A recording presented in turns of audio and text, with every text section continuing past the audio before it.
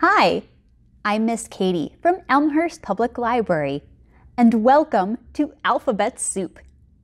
Each week, we serve up a tasty variety of rhymes, songs, and cool things to do to boost literacy and language skills. Now, let's dig in. Hi, I'm Miss Allison, and today we're going to talk about being outside. Now, our first activity is about birds. I want you to take your hand and make a nest. Do you have your nest? Now take your two fingers and put them in your nest. This is your birdie. Is your birdie big or small? Fly away, little birdie, way up in the sky.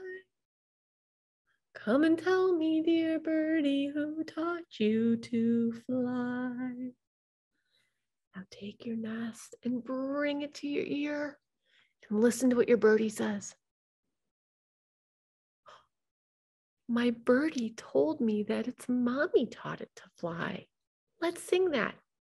It's mommy taught it to fly. All right, get your nest out again. So whatever bird you had before, make it the different one this time. So if you had a little bird before, now you have a big bird. If you had a big bird before, now you have a little bird. Ready? Fly away, little birdie, way up in the sky. Come and tell me, dear birdie, who taught you to fly. Let's listen. What did your birdie say? Mine told me it's brother. Its brother taught it to fly. Now today, when you go outside on your walk or when you're playing at the park, I want you to look out for any birds that you see flying in the air. So one thing I like to do when I'm outside is do different big motions while I'm out there. So I want everyone to go walking. You cannot see me walking, but we're gonna go walking. Ready?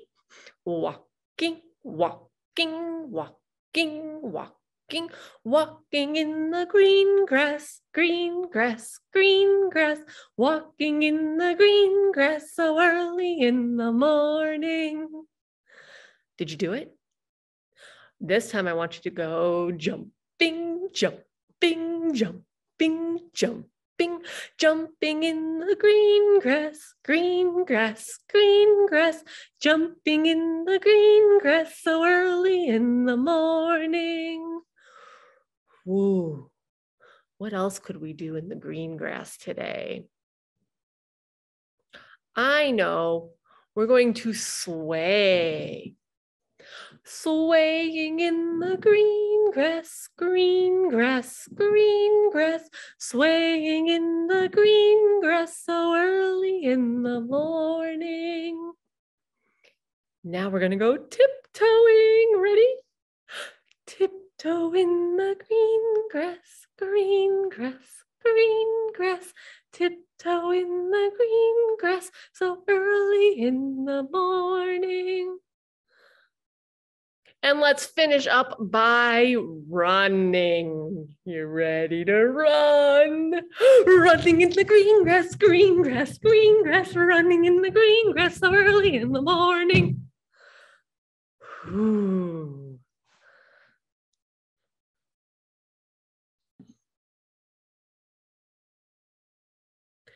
Did you bring your listening ears today? I brought mine. Today, for our listening, I am going to play some different frog sounds for you. Now, most people think a frog goes ribbit, ribbit. And there is a specific species of frog that does ribbit. But most of the frogs that you hear, they don't go ribbit, ribbit. So I want you to open your ears. I want you to close your mouths. And the very first sound we're going to listen to today is a spring peeper. A spring peeper is a tiny light brown tree frog. Let's listen to this.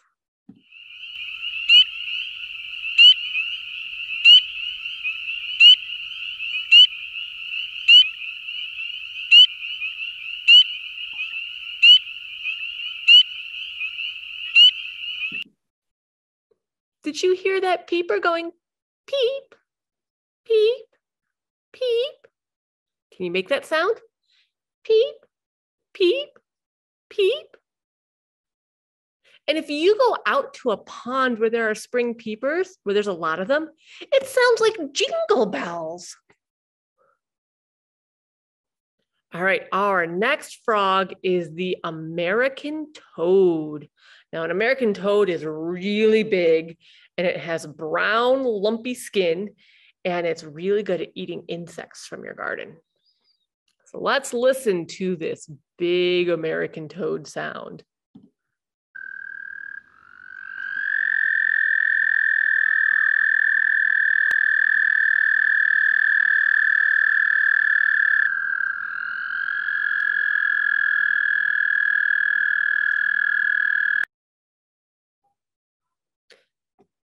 So I bet that was not the sound you were expecting.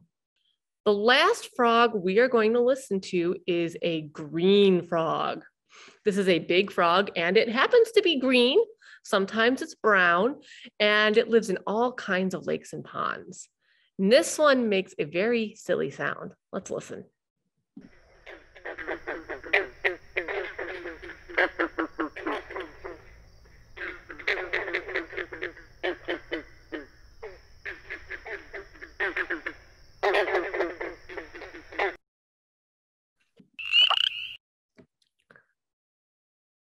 Now, if you have a chance to visit a pond this summer or this spring or in the fall, I want you to take a moment to be really quiet, very still, and see if you can identify any of those frog sounds that we just heard. Have a good day. We're all finished with this episode of Alphabet Soup. Thanks for watching. Join us again next time for another tasty helping. See you again soon.